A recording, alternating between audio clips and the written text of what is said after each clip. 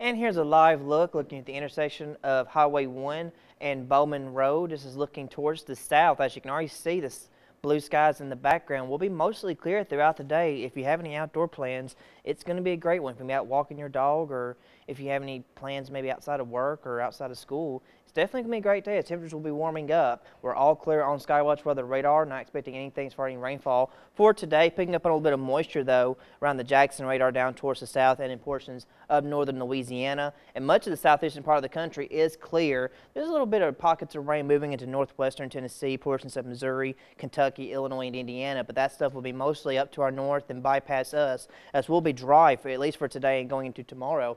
Current temperatures are beginning to warm up. We're already at 51 right here in Greenville, 50 over in Greenwood. Still cool down towards the south, 44 for Vicksburg and 46 for Jackson, 43 for Wynona. It's already 54 in Monticello, Arkansas. And as temperatures begin to warm, we'll be in the lower 70s that much of today. 71 for the high in Clarksdale, 72 for Greenville, also Lake Providence, 70 for Kosciuszko, Charleston, and for Greenwood. Now, as temperatures are going to be on the warmer side and still above average, we'll only be in the upper 40s and right at 50 right here for Greenwood, same for Greenville, 49 for the low tonight in Yazoo City and Kosciuszko, also for Charleston. Now, as you're planning your day, again, not going to be as cold. You'll need your light jacket early this morning, but temperatures will be warming up rapidly. Around noon, already reaching 70 degrees. So, if you have any outdoor plans, it's going to be a great day, especially if you're going to be outside 5 p.m. Expecting a pleasant evening. We'll see a few clouds start to linger in around in the evening hours, but we'll start to clear out as we go throughout tonight. Now, rain chances will start to move in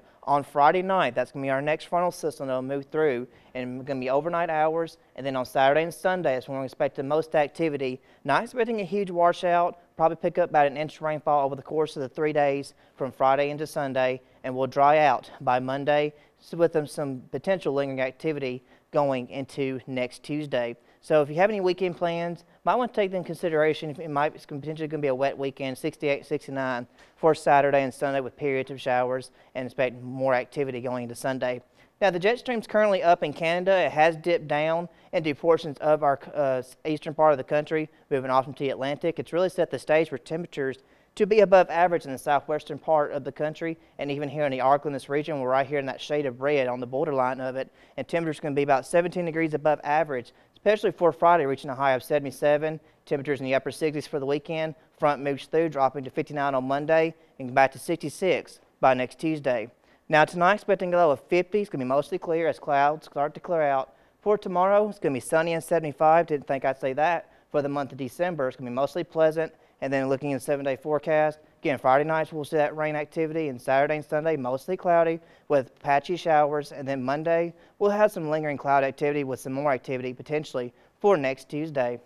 And that's going to wrap it up for your morning weather.